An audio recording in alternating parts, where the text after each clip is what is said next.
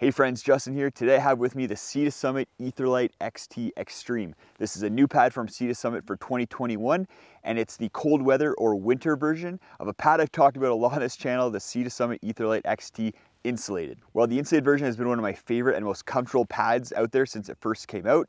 I'm really hoping that the extreme version addresses the problem I had with the insulated version where it wasn't quite cold enough for me on frozen ground and in freezing temperatures. We're going to take a look at whether the almost double R value of the extreme allows it to sleep warmer in colder temperatures, as well as look at the specs and features of the pad to see whether a lot of the benefits and the drawbacks of the insulated version carry over to the extreme version. Overall, we want to see if the extreme version can help you optimize your backpacking trips and be more comfortable in the backcountry. I have with me here the men's size regular. On my scale, it weighs 715 grams just for the sleeping pad, and then another 60 grams for the stuff sack / inflation bag. As you can see, the pack size is quite large for the extreme version. This is how it stacks up against the insulated men's size large, as well as the Nemo Tensor regular wide width pad. The really awesome stuff sack / inflation bag carries over from the insulated version. So let's get out the bag, inflate it, and then finish off talking about the specs. So in order to inflate the pad, you open up the colored end first. You take the pad out, lay it all out, and then on the other side, there's another cinch here that you open up, and then you pull out the inflation bag portion of the pack. And you take the little nozzle that's on the end of the inflation bag, stick it into the valve with only one flap open, and then from about a foot away, you blow into the end of the bag. It inflates up the inflation bag, and then you can push the air into the pad. As you can see, it's really easy and quick to inflate the pad with this inflation bag, and the Sea to Summit system is one of my favorite out of any of the sleeping pad inflation systems out there. Just like all the other Ether Light XTs out there, the extreme version is 4 inches thick, so super cushy and comfortable, and that's one of the main selling features for this pad. It comes in 4 different men's sizes and 2 different women's sizes. I have here the men's size regular. I usually like a 25-inch wide pad, so I was a little bit hesitant to go with the size regular, but Sea to Summit makes their size regulars a little bit bigger at 21.5 inches wide. And that combined with the awesome baffling system that makes it super supportive as you get close to the edges, has actually made it a really comfortable sleep. And with the men's size large weighing 230 grams more than the regular, I think I'm going to be okay going with the size regular. The extreme version has an R value of 6.2, but we'll hold off on talking about warmth to a little bit later. And it costs $200 for the men's size regular. So not a cheap pad, but we'll see if the benefits are worth that cost. If you're interested in picking up the Ether Light XT and use the link in the video description, I get a small commission that really helps support the channel at no extra cost to you. Next, I want to talk about some of the similarities between the extreme version and the insulated version, starting off with baffling. The baffling on the Ether Light XTs make them, in my opinion, the most comfortable sleeping pads on the market. They use an air sprung technology in order to provide that comfort, and it's super stable and supportive.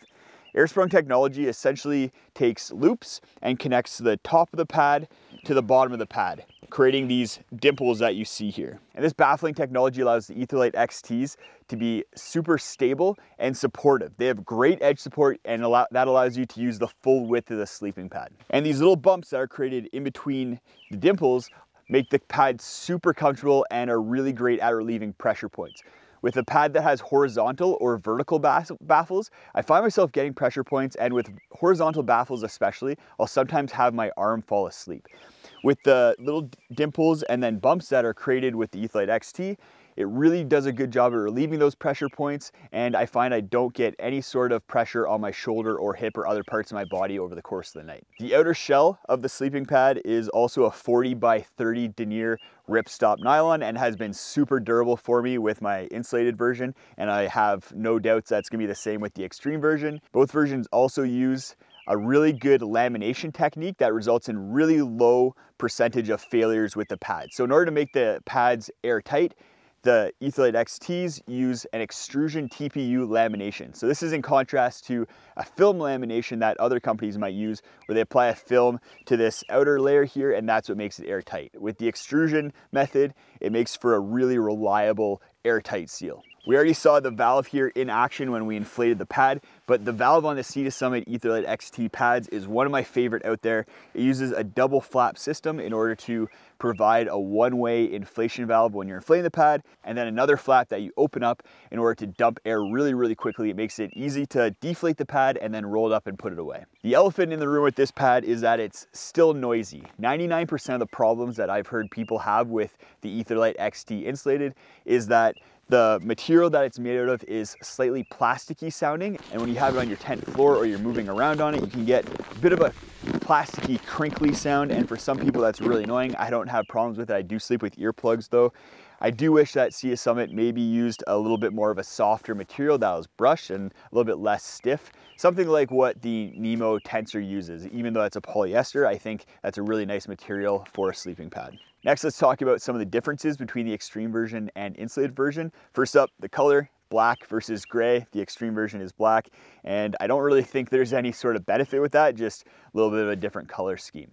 It's also $20 more expensive for the extreme version, so not a huge price increase if you want to go with the extreme version. And the big difference with the equivalent size extreme version, it's 50% heavier than the insulated version. So that's a huge weight increase in order to get what that other difference is, and that's with the R value. The R value for the extreme version is almost double the insulated version at 6.2.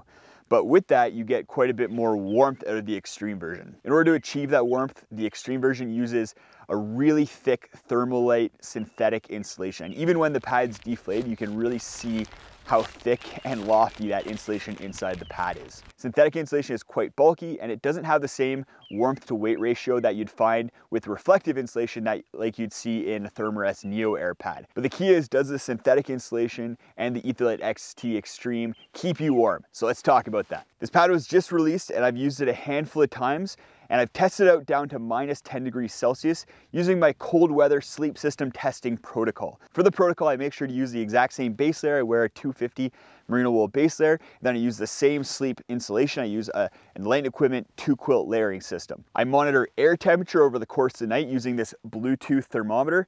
So this connects to my phone, and I leave this outside my tent, and it logs the air temperature over the course of the night. Then I can sync it to my phone in the morning and see how the temperatures fluctuate over the course of the night. And that allows me to look back and say, okay, I woke up and I was a little bit cold at this time, and then I can correlate that to temperature. And then I also use a laser thermometer to test ground temperature. Ground temperature is as important, if not more important, than air temperature, especially when we're in the spring season like we are right now, and the ground's still frozen and wet. It's really gonna suck the heat out of you. Based on my testing so far, the Ether Light XT Extreme is quite a bit warmer than the insulated version. The insulated version just got me down to about freezing temperatures, where so far with -10°C, the Ether Light XT Extreme has been really warm using my testing protocol system, and I think it could get down even colder, no problem. I forgot how comfortable the Ether Light XT is.